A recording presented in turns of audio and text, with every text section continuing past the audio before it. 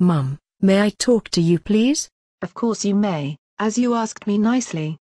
What did you want to say? I owe you an apology for the way I spoke to you earlier.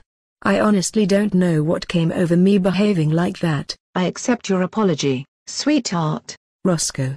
Just the boy I wanted to see. I've been looking for you too.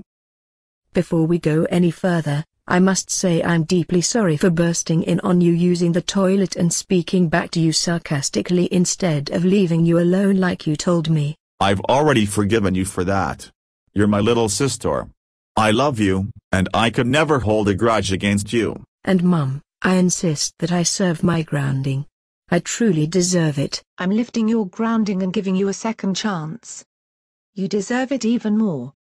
It was very grown up of you to decide that. I thought that, given the fact I'm nearly 9, it's time I grew up and started being good from now on. Lily, you are already showing how mature you can be.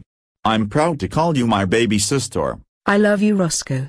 You're the best brother a girl could ask for. Don't just stand there, Romana. Join us. Welcome to the world, mature Lily. Romana, I love you, but my mature side just took a long while to show itself completely. Lily.